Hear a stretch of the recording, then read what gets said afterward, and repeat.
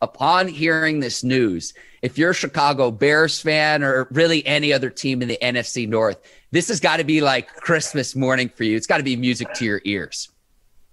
Yeah, I mean, AR-12 just turned out possibly being the highest paid player. We ain't talking about quarterback, player in NFL history.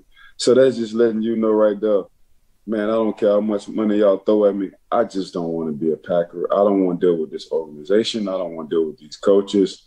I'm sorry, teammates, but I got somewhere else to go, and I'm just not happy. So for, what was it, 70? I think it was 70 for 2 years. They was going to give him 70 for 2 years. They was going to add on 70 for 2 years for his contract. And he was like, nah, no, I ain't tripping. So for Aaron Rodgers to do that, I have no idea now, Mark, what he's thinking and where he wants to be. But I do know he do not want to be a Green Bay Packer.